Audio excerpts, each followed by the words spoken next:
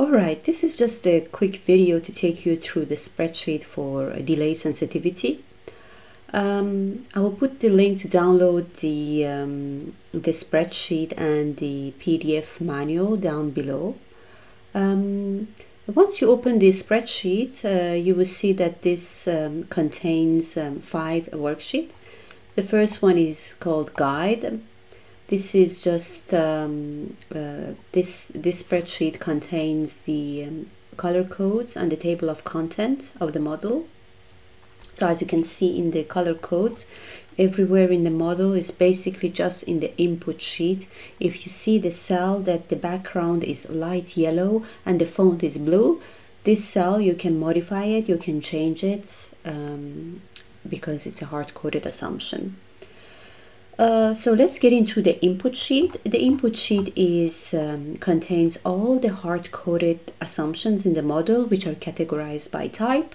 So the first assumption is the model currency.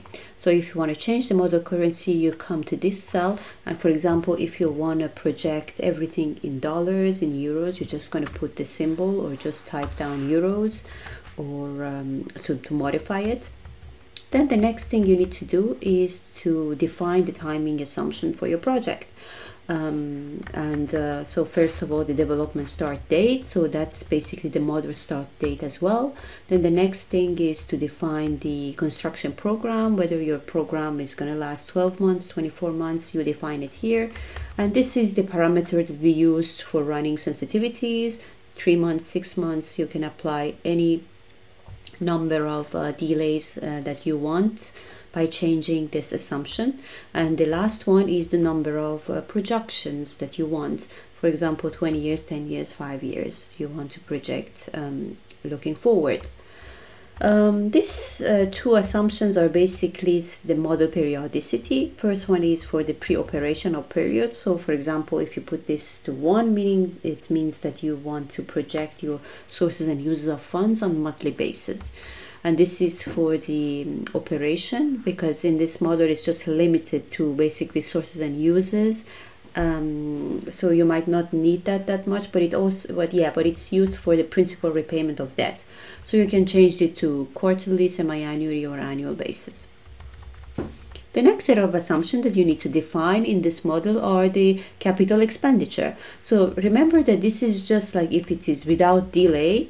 This is the scheduled program. So for example, you say that these are the cost items that you need to pay throughout the construction. You have the possibility to define 10 cost items, and as you can see, even the labels are color coded as input, so you can even change the labels. So for example, if you have only 2 cost items, you're just going to put this one to spare and put the amounts to 0 and define the labels for the cost items that you want.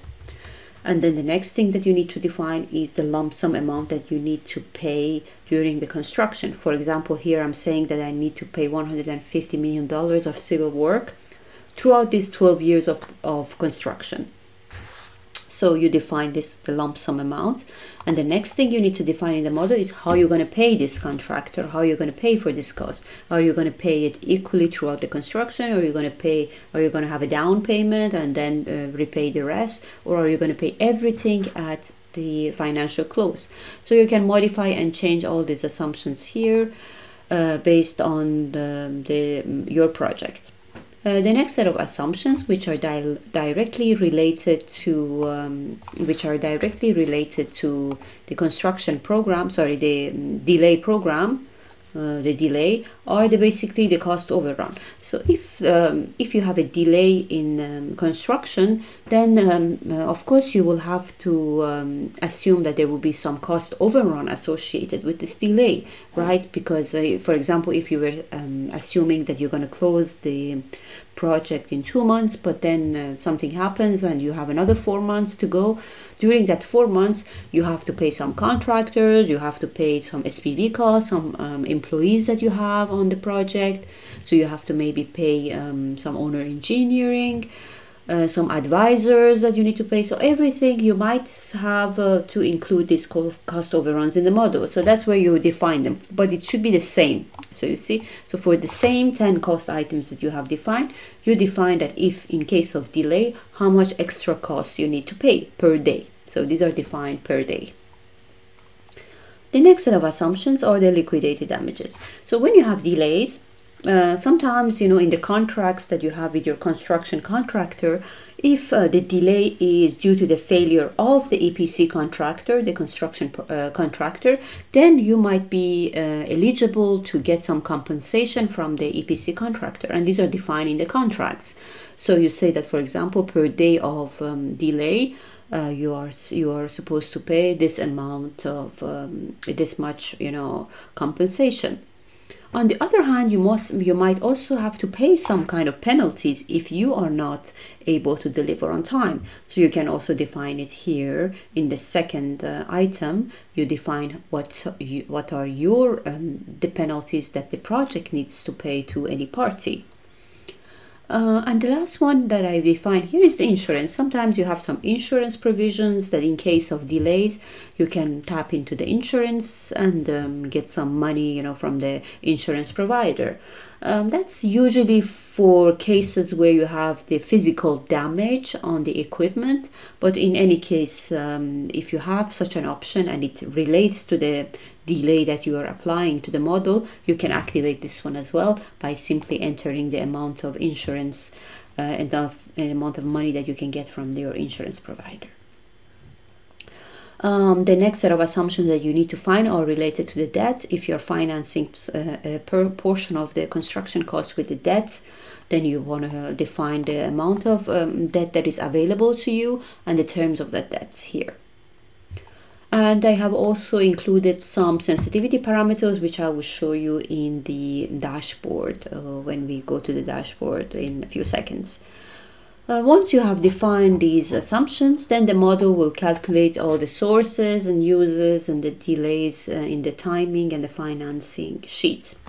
But as a user, you should mainly define your assumptions in the input sheet and then go to the dashboard and look at the results and do some sensitivities directly in the dashboard. For example, here, if I set you see, I can use this switch to change the delay assumption. So here is the business as usual. There are no delays. If there are no delays in this project, the total project cost is $413 million, which will be funded by debt and equity, $350 million debt and $63 million of equity. So now let's say that what happens if I have 1 month delay? Okay, so if you have 1 month delay, you will see that based on the cost overrun that you have defined in the input sheet, this will cause you 39 million of cost overrun. Just let me mention this one, that aside from the cost overrun that you have defined in the model will also calculate the amount of financing costs that you need to pay. You have to pay some interest during construction during those delay periods. So that will also be calculated here. For example, here it's 2 million. Okay, so you have this 39 million of cost overrun for 1 month of delay in construction.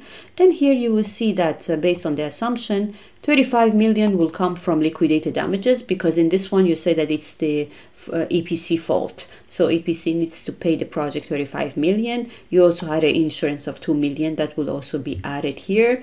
And 1 million will be paid by debt, 1 million will be paid by equity. So let's say that you want to see the situation where the lenders will not agree to fund any cost overrun for the delay. So you come here in the dashboard, as you can see, you change this parameter to 0, and you will see that if the lenders will not will